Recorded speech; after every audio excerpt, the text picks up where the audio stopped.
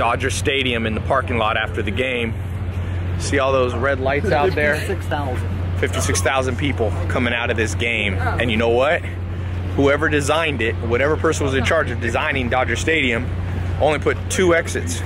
So basically it clogs up, and that's a basic analogy of all the opportunity there is in the world for you, because everywhere you turn, businesses, new trends, it's full of people who don't put their best effort in. So if you do, if you have more skills, if you build your knowledge base, you bring more energy, you can either start a company yourself or become a consultant and have other people pay you. You know, and that's a good fitting metaphor and analogy for what's going on in the world out there. Sing it, Zach. At the old Can I sing? No? Oh No, man. Let's see if this wave is gonna die. The wave's dying. Ready? There's about 4 people. Kenna, wave. We're the only ones. I already passed and you can't even see anybody. Here we go. Oh no! No! That takes us 1. Damn it! Come on! Come on! Oh no, baby! Woo! Zach, how your Cubs doing? Are you helping them? Need me. Well, I'm a Giants fan, but I root for the Cubs. They need me right now. I'm gonna stand up. Come on, Cubs. Come on.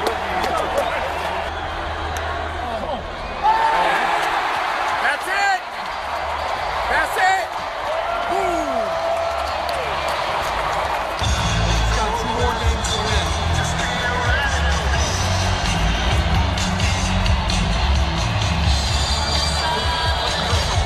Got some Marines here. Respect to the troops. What are we calling out for the rest of the series, Rome? I don't know. I think the Dodgers are going to close them out in 7, though. Craig? 6 games, Dodgers. Dodger Stadium, Dodgers just won. What was the score, Rome, Craig? 6-0. 6-0. Shut out. Can we make it to the World Series? One thing I was gonna say, a lot of people think there's not a lot of opportunity in the world, but this is the best analogy. You see out there how the Dodger Stadium was designed very poorly. I love the Dodgers, but not the exits. It's probably the worst, and that is how everything in life is. Once you get good at business, entrepreneurship, every business you run into, you'll find a way you can improve on it. So you could either start the business yourself or become a consultant and help other businesses. And I see that everywhere. Now, I'm not saying necessarily you'll be able to come and fit here. Let's walk. We can walk and talk here. I'm not saying you got to fix the Dodger Stadium. What'd you think of that game, Zach?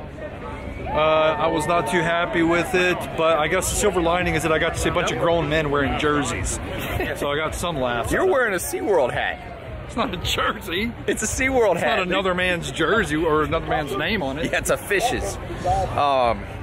So that's what I said. There's big opportunities in life because just about anywhere you turn, you can either do it better than people, and it's because humans are naturally lazy. So if you could be a little bit ahead of the game, a little bit less lazy than most people, you go far. You go real far, actually. And Warren Buffett, billionaire, said when he got out of college into the workforce, he thought he was intimidated. He thought it would be hard to find a job. He thought it would be hard to start his own company because there are so many amazing people in the workplace. And then he said, once he got out into the workplace, he realized most people weren't putting in a real effort. They weren't that good. Bowling skills, Zach. Let's see. Come on, man. Uh-oh. Zach! Oh my God! Zach! Oh my God! Rome, you almost had a strike. Play to win, baby. You got 1 left. Can you knock it down? All right, Kenna, make up for it. You missed this time. Let's go. You missed last time. You got it this time. Oh, there you go. It's your final one to win it all. Beat both teams. Can you do it? Oh! He walks off like Larry Bird. Anthony, I always wanted to meet this dude. Every single time when I finally met him, Your girl was yelling out, Ty Lopez. I was like, who is that? That's awesome. Good to meet you. Made it home. Zach.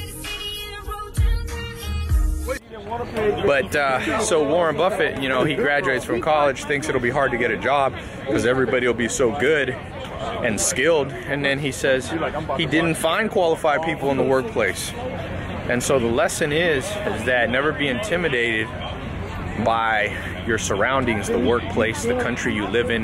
Never be intimidated by potential recessions, economies going into depression, because there's always room. And Joel Salatin used to tell me this. He said, Ty, the cream always rises to the top. You know, always rises to the top. What did he mean by that? He meant, well, the cream, i.e.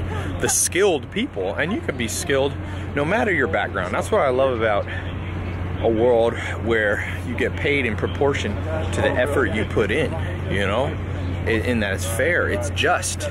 Now, it's not perfectly just in the modern world, but the basic framework of, if you go, you put in the time, you read, you get the mentors, you practice, you execute experiments, and when they don't work slightly, you modify them. You be hungry for the truth and passionate about really investing in your own mind. And you know what happens? Doors start to open. For Warren Buffett, made him one of the richest men ever. Doesn't have to make you the richest person in the world, but it can bring you a life that you'll enjoy, that'll be fulfilling, where you're helping the world and helping yourself and your family. And so what else do you want?